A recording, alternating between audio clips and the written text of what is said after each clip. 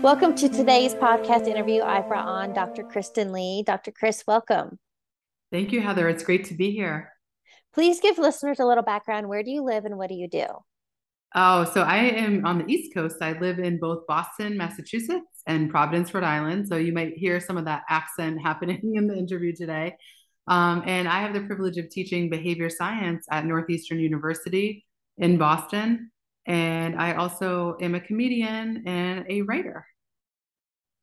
Good. And so I definitely want to, because I feel like a lot of times this science stuff can feel so heavy and overwhelming. And I would love to kind of dance with the comedian side of it. As an example, do you know Kyle Cease? I don't think so. So he's a formal former Hollywood comedian, Uh-huh. kind of turned more. He's described as a Jim Carrey meets Eckhart Tolle. Oh, nice. And I just love his presentation, how he makes this more light and fun. And, I think getting out of that masculine energy and getting into the flow of life, that we are not here to struggle and effort and die. Uh-huh. I would love to hear more from you on the side of the behavioral science. What exactly Yeah. is that, and how can we implement that in our life? Indeed, I'm obsessed with it, and I think it's just amazing. All of us have a lot of opportunities in the modern world to discover what helps us to thrive and flourish, and science has just made incredible advances.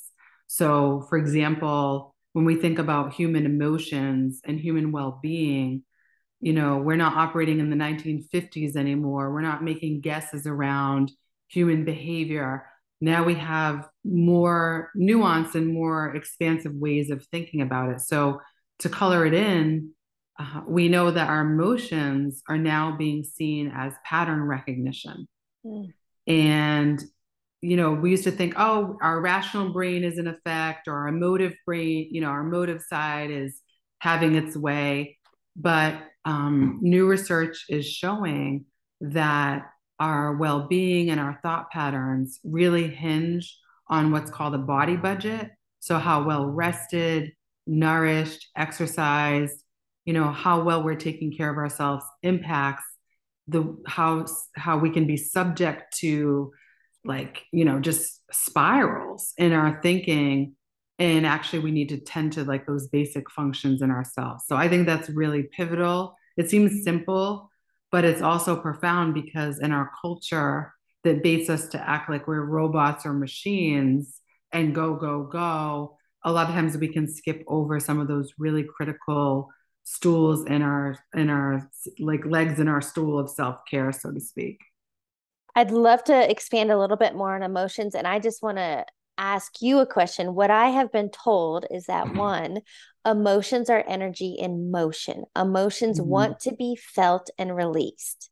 And mm, as a society, especially think about, I have an older brother, when you are young, boys are taught, don't cry, you know, boys don't cry. And so I feel that men have been conditioned to suppress their emotions. And that's why they have so much anger and guilt and resentment. And look, we were never taught how to fully express. And mm. something I had a coach of mine a couple of years ago, but something he shared with me was, if we think about when our triggers, do you use that term? Hmm. Okay, so I would love for you to expand your background on triggers. But triggers are like a check engine light. Uh-huh. Can you talk more about emotions and triggers and what happens if we don't feel them? Because what he used to say is you've got to feel it to heal it. Mm. I think that's important. And I think you're making me think about cultural norms. So, specifically in American culture, but not unlike other cultures across the world, there can be a lot of hesitation to lean in or acknowledge dark or difficult emotions. And they could be seen as bad, or as something that we stuff away, or that we should feel shame towards. And Mm. ultimately, emotions are a response to what our brain thinks we should feel in a moment based on things that have happened before. So, to your question around triggers, if again our body budget has gone well below its threshold, or if we're just in a particular cycle, we might have been dealing with trauma, like so many have through the pandemic. and aftermath and ongoing peril, Mm. right? So there's a lot of like unique things that can be particularly challenging for us based on our own histories, our own variables, and so forth. So I think the key thing for us all to think about as we think about our emotions is what are the things that can help regulate our emotions so Mm. we're less likely to fall for those triggers or get into those cycles of anxiety and worry and perseveration. Mm. I think for me, what I do, but I do my best to learn, live from a state of curiosity. So when I feel Mm. triggered, and I have a dog, she has been quite a gift for me. So she'll be Uh-huh. 4 this October. But Zoe, I mean, I know I'm impatient, but having a puppy, and now even she's a very hyperactive dog, Zoe is constantly triggering me, but at the same time, it's a huge gift because it's like, okay, I'm still impatient. I Uh-huh. still have unresolved anger or whatever that is, and I'm not going to take it out on Zoe. Zoe is just bringing that to light, and Mm. for me, I try to sit in a space of curiosity to Mm. acknowledge it. What is this bringing up? And then I want to choose to release it. Mm. That is something I have talked myself through. Mm. I think that's really good wisdom, Heather. And I think, there's a lot that you just illustrated. One is like the people or the animals or the things we relish and we love and we're close with. It doesn't mean like it's always perfect and not provocative, right? Mhm. Like we can get set off. And I think you're also speaking to a deeper point around emotional recovery in life because we all are accumulating trauma all the time in different ways. And I think it speaks to just how can we um, learn the skills and the habits and the mindsets that help us to nourish ourselves and mitigate that impact on ourselves. So, as you know, in my work, I talk a lot about, the idea that small things can make a big difference, bring big impact in our life. And Mhm. I talk about microdosing, for example, how we can do that, microdose bravery, for example, and be courageous and face our difficult emotions and face our triggers and what's provocative to us as people, so that we can move to a better place over time, bit by bit. And that's a piece, you asked about the science. I'm obsessed with Yeah. the science of behavior change because we can, so many times I think we know, okay, I don't want to be triggered anymore, or I don't want to like eat the whole chocolate cake, or I don't, or I want to get out and take a run, but I got sidetracked. So behavior change happens in small increments. I think that's a key for anyone listening and viewing right now with us is this notion of think small because we live in a more is more world. Everything is grandiose. Everything is all dopamine up at every moment. Like, right, it's all like for show. And there's this whole thing, this whole amplification. And then when we're really, really stressed or marinating in anxiety or dealing with trauma and its resulting triggers and symptoms, we can think, oh my gosh, I need to go away for like 8 weeks to a Zen retreat, or I need to like go off the grid, or I need to cut every toxic person out of my life, right? Yeah. But we know like those things aren't necessarily possible for us. So I think a lot and write a lot about the small strategic things we can do to heal. And it's really very strategic. It's not like, okay, I have to do this big thing because just like all those difficulties add up, so do our small steps towards resilience and change. I think that's something I would really like to highlight, the behavioral, the microdosing small shifts, because even my clients have experienced that. I do believe you don't need these quantum leaps. You don't have to get up at 4 in the morning and stuff more into your day. My clients have found even very small shifts. Yes. As an example, yesterday I did a training on procrastination. Uh-huh. Supposedly, 80% of adults admit to procrastinating. Uh-huh. And I, through a lot of research, and found out, I mean, one, procrastination is a symptom of a much deeper rooted problem. Yes. But even for procrastination, what I shared with the people on the call was how I got myself to stop procrastinating because it comes from fear, self doubt, overwhelm, and much more. I did small things as an example to build a new habit. And this is why I want to hear it from you. For me, it was who hasn't done this, right? You gather the trash, put it at the top of the stairs, and walk by it many times before you actually take it out. Mm-hmm. I started so small. I would literally, when I would gather the trash, I would just walk downstairs and put it in the trash can. I had to start with that small of tasks for Mm-hmm. follow through and completion to Yeah. build the self trust and confidence. I started Mm-hmm. small. Mm-hmm. And then now I don't get overwhelmed with big projects. I sit, how do you eat an elephant one bite at a time? I sit down, get clear, reverse engineer, whatever. Here's what I want to ask you and what I wrote down. Somebody shared yesterday. He was like, I know what I need to do, Mm-hmm. but I'm not doing it. Yeah.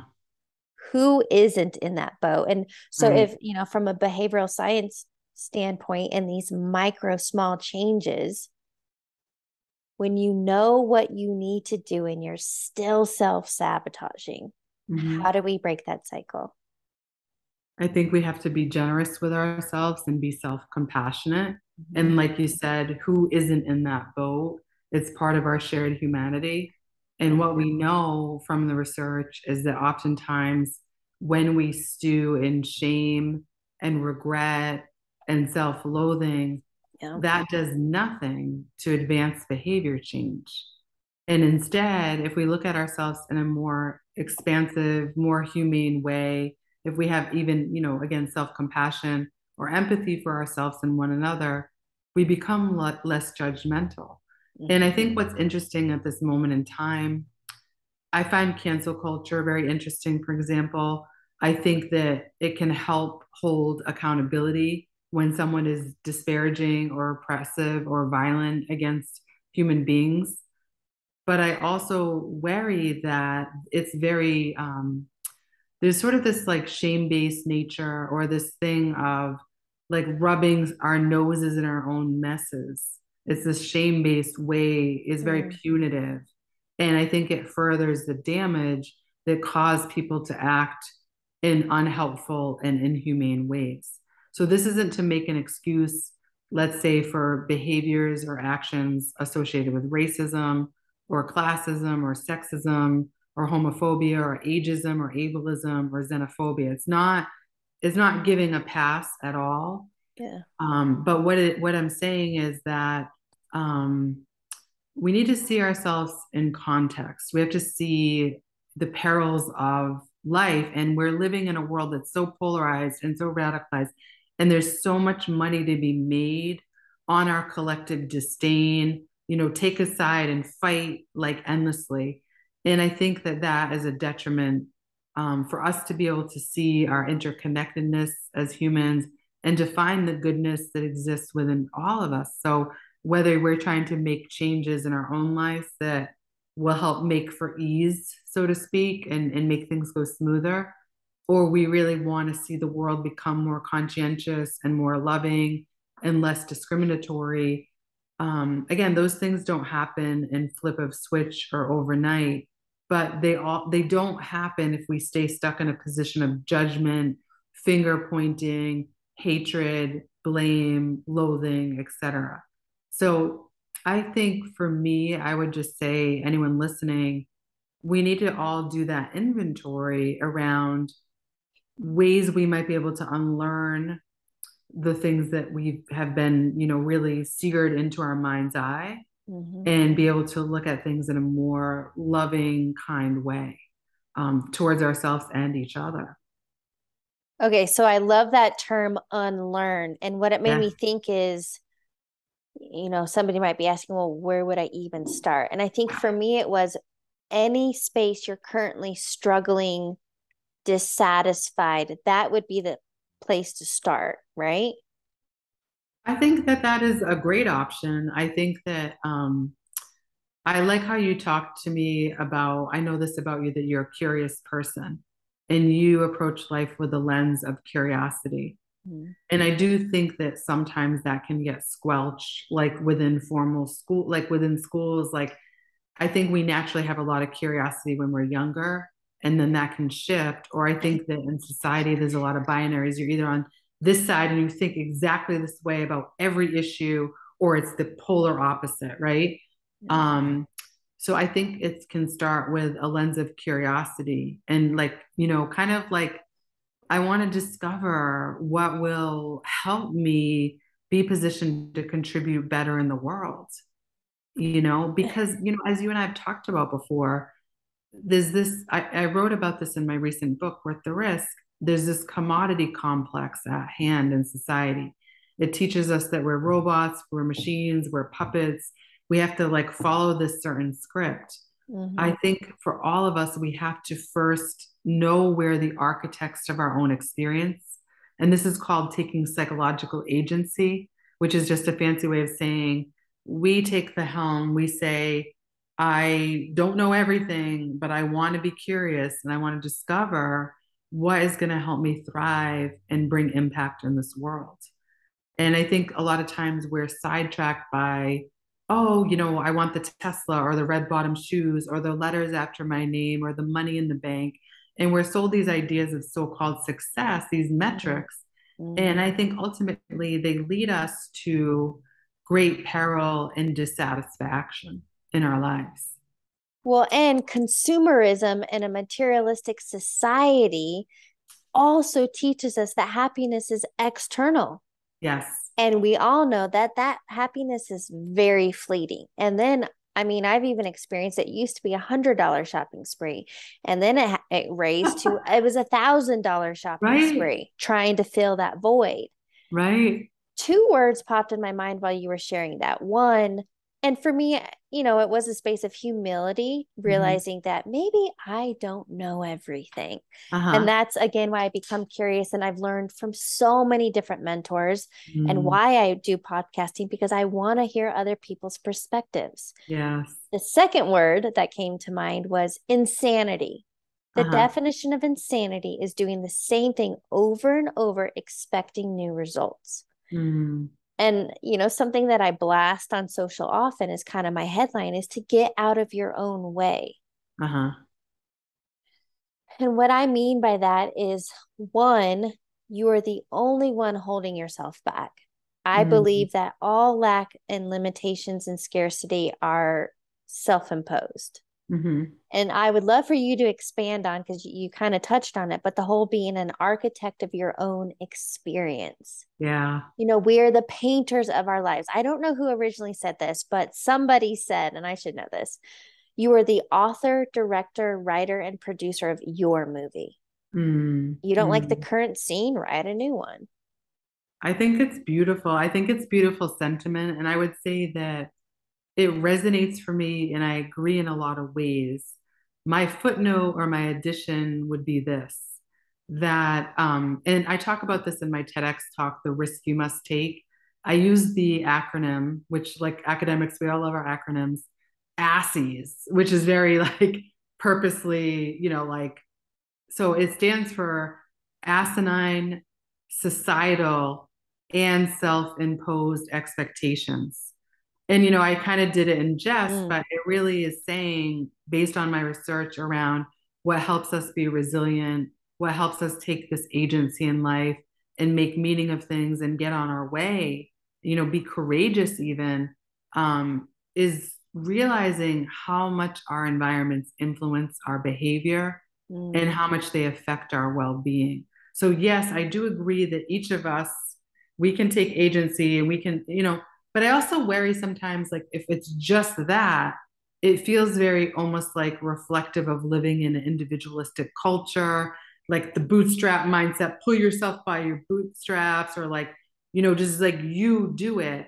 And I worry that sometimes if we only that aspect isn't wrong or untrue, but it's also we need to look at our social context and how problematic it is, and look at the systemic isms and issues that are there that hurt us, and especially they hurt persons of color, LGBTQIA community, anyone who's been marginalized or underrepresented.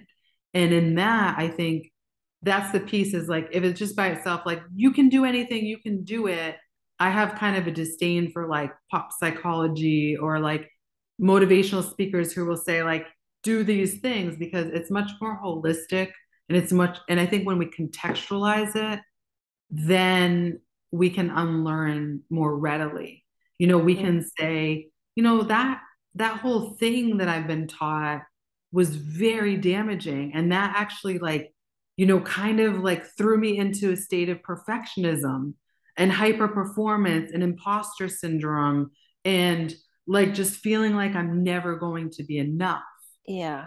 And so I think that piece is like, yeah, I think part of the agency or the architecture or the painting, the new painting, ripping up Yeah. the old script, or like we're mixing metaphors here, but you know, it's like that redo, that restart involves saying, I reject this that's being sold for the benefit of people in power, right? They have a lot to gain if we subscribe to whether it's consumerism or other aspects. Like they have a lot to gain because they stay in power and they keep feeding the machine. And I'm not trying to sound like conspiratorial or anything, Yeah. but I think that we are living in a reality where, I mean, we could talk. I could be like, hey, Heather, I am thinking about buying a pair of these sneakers. And then I'd go on my feed 2 minutes and they would be there. So they kind of have us by the jugular, like marketers and even like social media. Maybe it has some positive aspects for sure. And it's a way to stay connected and it has merits to it, but Yeah. also now everything is a commercial. And so I think it's just being really conscious of how do we extricate ourselves from our environment for one hot second and say, oh, that's like some pretty bad sewage we're like soaking in all the time. And like, how do we like cleanse ourselves from all that residue of things that are actually really just benefiting some and hurting many? Something I want to ask you, and I don't know why this was coming up while you were talking. There's two different scenarios, but one, when we're talking about this whole unlearning these societal norms or boxes that we've been taught, as an example, I quit corporate in 2017. Mm-hmm. I come from, the old school. My mom was a stay-at-home mom. My dad worked for one company, 40 years, Uh-huh. retired with a pension. Mm-hmm. My parents sent me to college. They did what we're conditioned to do. You need a degree to work for corporate, a good job that pays benefits. That is the old paradigm. Uh-huh. And for me to step into what I'm doing, to be an entrepreneur, online coaching, definitely my dad was like, all right, that's a cute hobby. When are you going to get a job? And he didn't Uh-huh. Like the specifically, real job, right? right. He didn't specifically say that. And again, this was a huge gift. I had to deal with or uncover and then realize I don't need my parents' permission to live life on my terms, to quote, be the architect of my own experience. Yes. And I had to get over myself of, okay, that was my dad's upbringing. And he, of course, wants the best for me, but that is not my vision and my dream. Mm. And a friend of mine was sharing a similar story last week that I think she sort of had her wake up call around 30 when she was going around trying to be what everybody wanted her to be, but it wasn't what she wanted to be. And she's not alone. Mm-hmm. So, what would you offer to those people that have been, quote, living someone else's dream when they have the ability to be the architect of their own experience? Mm. It's just profound. I really love your courage and your candor, Yeah. and you even, just sharing, what that process has been like for you to unlearn and uncouple from Yeah. those expectations or like a paradigm that is outdated. And it's not that we're being critical of other generations, like of your parents' generation specifically. Yeah. But I was thinking about this too the other day. I mean, like life has just changed in such major ways, and the opportunities that we have at this moment in time are unparalleled. So in Worth the Risk, I want to give an example of how I think of, thought about this and wrote about it was, I call it our FOOs, our family, another acronym, family of origin. Okay. And also sometimes I talk about communities of origin. So the families of origin are communities of origin. That's a very like psychotherapist term, family of origin, right? So for anyone that kind of wants to like pull out a cool thing at a dinner tonight, be like, my family of origin, we like sounds so therapeutic. But in all seriousness, our families of origin and communities of origin can teach us an extraordinary value set. There can be all kinds of complexity. It can be like, on one hand, there was so many values handed off and so much to appreciate, but the script that they have is invariably going to differ from the one that's meant to be for you. Mm. And I think we do inherit a lot of expectations or beliefs that, again, are just not the right fit. And so, yes, that first step is discovering this fits, this doesn't. I can give myself permission. I'm going to reconfigure or just start with a blank slate and come up with a blueprint that fits my life, that really is very true. And another, we're talking metaphorically, but a way to think about this in tangible terms as well is we need to be very clear about our values that we hold. And it's different for everyone. And once that clarity comes, that becomes a catalyst that informs our behavior. So to color it in real quick, for me, I have, social change, social justice is very high for me. Um, One of my most held, like highest values that I discovered is my creativity and my art. Mm. And so, as serious as I am, and as much as I focus, I work with a lot of companies around the world around resilience, behavior change, creating healthy mental health cultures. I am involved, like, and then with science, I'm involved like really serious topics, but I'm Okay. also very creative. And I started performing comedy and have made that like a much more, it's a part of my identity. It's a part of my daily life now. In that performing and what I'm doing in that space, it could seem like incongruent. Like, wait, you do all this serious stuff and you're dealing with like really life threatening situations in your work and like the heaviness of inequity, and that like you can laugh. Like it just seems like incompatible. Um, but I know that that value for me, that creative expression, is really important. And I find that when I engage with it, it's extremely edifying and very helpful to me as a person. And so I want to encourage everyone to reimagine, like be more expansive and think about, yes, you may have values that your families of origin or communities of origin imparted that were like beautiful and they don't need any tweak or revision whatsoever. But then there might be a bunch that were left off. And no one gets to tell you, well, you should care about this. Or if you don't go to 9 to 5 job, you're not worthy. Like those things aren't for anyone else to define. What I will say as a disclaimer, because I do think, and we might disagree on this, I'm not sure, or just have different ways to look at it, but I think there is somewhat of a culture like of it almost makes it seem it romanticized entrepreneurship like that it's so easy. Like Oh, it's easy to have a podcast or to start your no. own enterprise. And I think Yeah. people that don't do that don't know how difficult that can be. Or I think it's easy to just say all corporate structures or all these things, we just need to like nix them all together. And Yeah. I think that everything has its place and everyone's circumstances are different. And I think that's important to recognize in conversations like this because sometimes it can get glamorized or convoluted.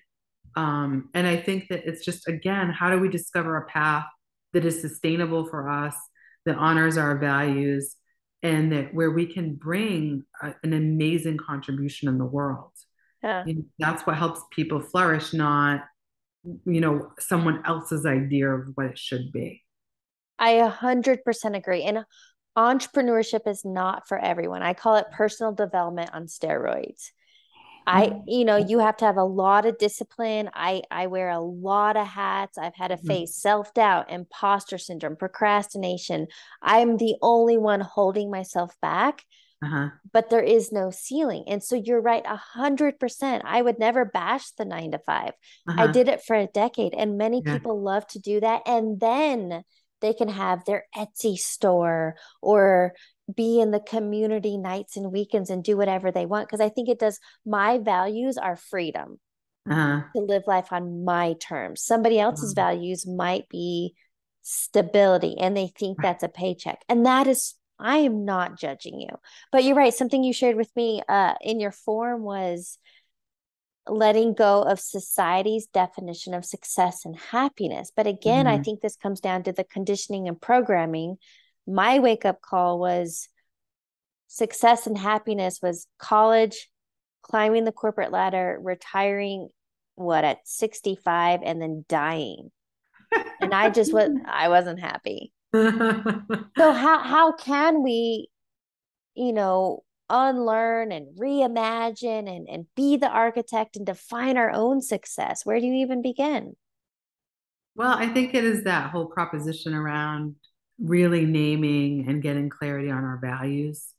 And I think another way we could think about it would be I think we are conditioned to say, what am I going to get from life? What am I going to, I want to squeeze out. I want to have these experiences. I want to have success and we think like, what can life give to me? What can my relationships or this job? It. And it's very me focused. Mm, In my research and in my writing, I love to talk about not only like what we can get from life, but what we can contribute towards life. So in Worth the Risk, for example, it's almost like the JFK speech spinoff. Like, ask not what your country can, it's like, don't ask what life is going to give you. Ask what, like, how you want to show up and what you want to give. So, like, let's color it in. For example, let's say, like, so many of us have experienced excruciating loneliness.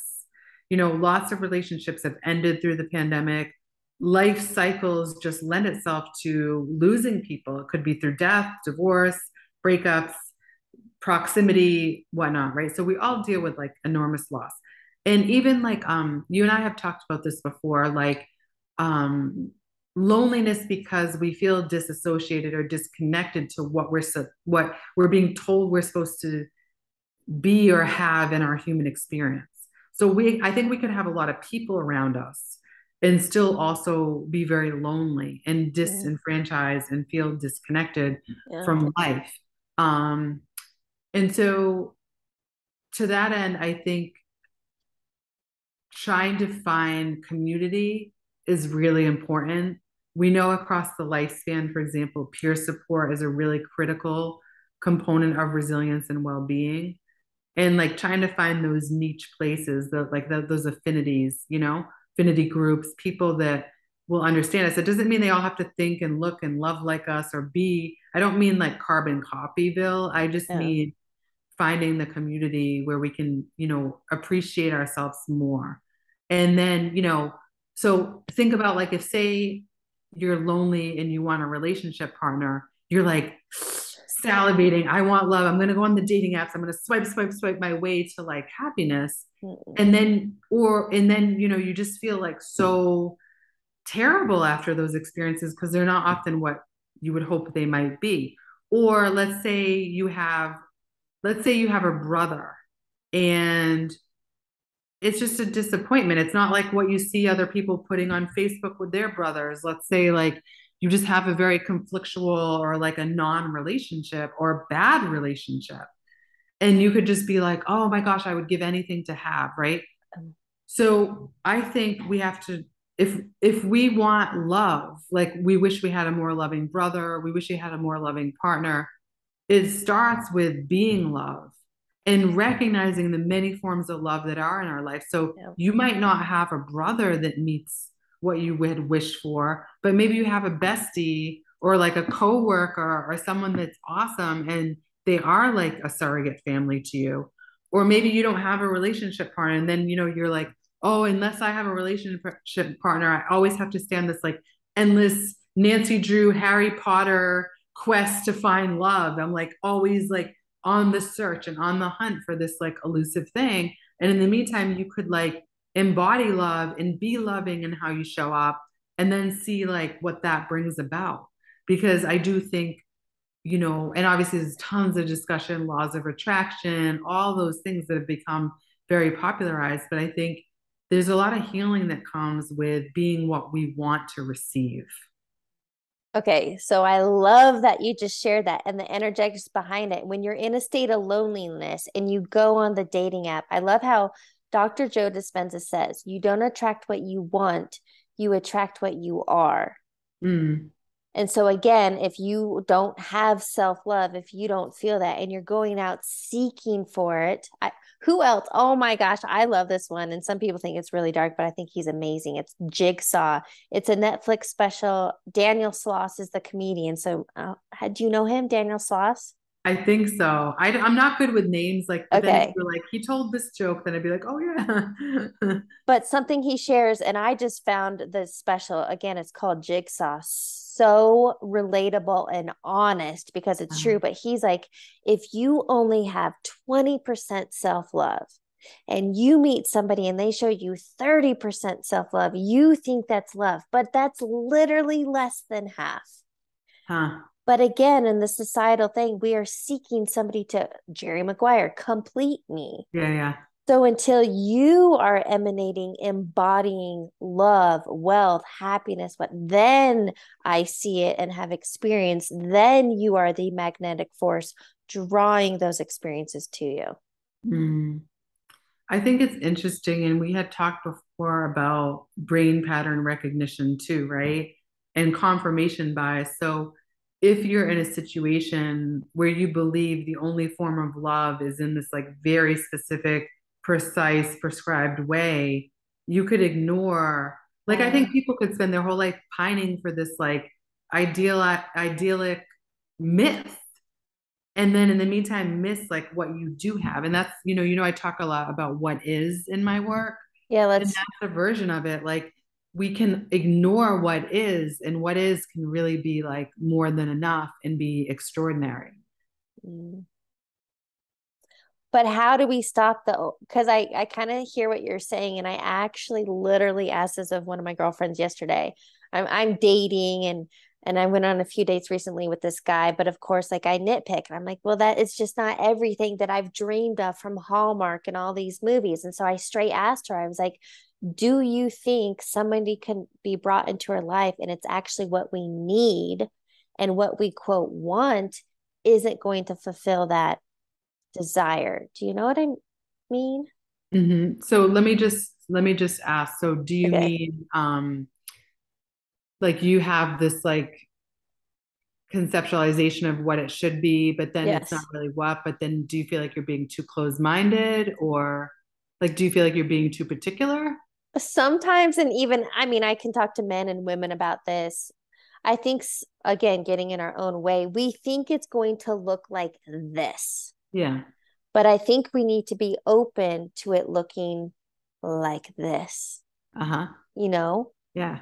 And so, yes, I'm very specific on what I'm attracted to and what I desire, but I'm also trying to train and be open to it coming in a different quote package.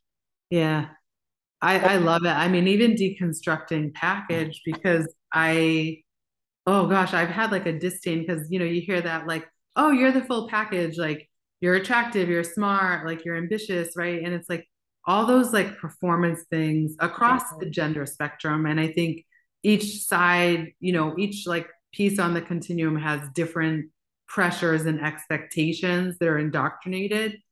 So I do think just being mindful of being open around like why that could be brain recognition too, that pattern recognition, like, oh yeah, like this seems like I would pair well with this like person or whatnot. And I know for myself, I'm queer, and I guess like I don't really like labels, but you could say like bi or pan, like that could probably be like an appropriate framing. And I think it was helpful when I discovered it wasn't like I love like a specific gender. It was more like being attracted to someone's full self, their being, their soul, like who they are. So that was like a really helpful point in my own discovery, my own identity, in my own development. And I think the reason I share it is because I think we all have our versions of trying to figure out like what what we feel drawn to. And again, going back to values, like what do we value? And I think the dating world, I mean, I did like a whole comedy show, Love in the Time of COVID.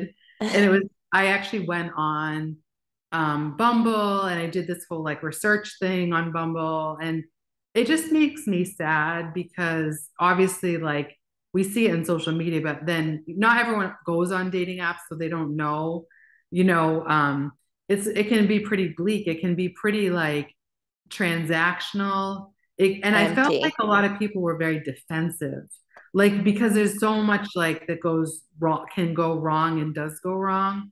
And it's like very wounded, there's a lot of woundedness that you see evidence of.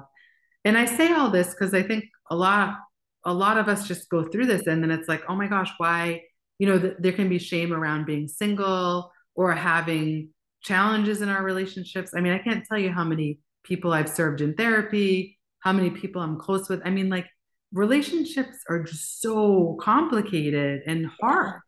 And Yeah. I think it's another example of like, is there space to become more self-compassionate with ourselves and like really begin that process of, I know I don't like to sound trite, like self-love, because that's like a hashtag everywhere we go, hashtag self-love and like da da da. But I think that we do have to value ourselves.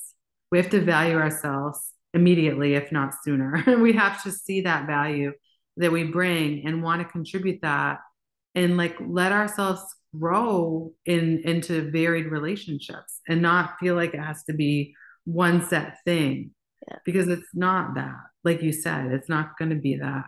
It's going to be different and hopefully it will surprise you in a good way. Yes. I have a question and then we'll need to wrap it up. On this brain recognition piece, because even, I mean, back when I worked in corporate and I left one job and went to another, rather than trying to fit in a box and think what I needed, I actually just detailed um, my values or priorities. But whether we're talking relationships or maybe a home you want to live in or a job that you want to have, is it more important to focus on the feelings that you want to have rather than the way you think it should look? It's a Is great that clear? question. It is. It's a really good question. I would probably like start with thinking about what makes for emotional regulation. And that's again like the tending to the body budget. Lisa Feldman Barrett talks about this in her work, but it's that idea of like nourishing and fortifying ourselves with the things that we know do help human beings stay and do well. And then that I think that anchor and then the anchor of our value set and unlearning the foo and the community of origin stuff and the Yeah. indoctrination, that serves as a catalyst to then be better equipped to deal with. We talked about triggers today, right? It gives us that grounding, and in my book, I talk about you are not your automations. You are not your trauma. I talk about that. You are Mm. not these things that are provocative, but we're so much more. So I think when we Yes. realize that, Yes. that then serves as a great guide for us. I feel like, man, we just got started. I Um, know. since we did touch on so many different things today, is there one key takeaway you want listeners to get? Yes. So it is this. We are here to live a what is life, not a what if life. And what I mean by that is be present with what is possible, what is true, what you're good at, what you bring to Mm. life. And don't get caught up in the what if. Well, what if the pandemic hadn't happened, or I hadn't had this breakup, or what if this new elected official comes in? And we can live in a place of ruminating over the past or anticipatory anxiety. Live a what is life is focusing on what we can control, what's in our locus of control, and leveraging that.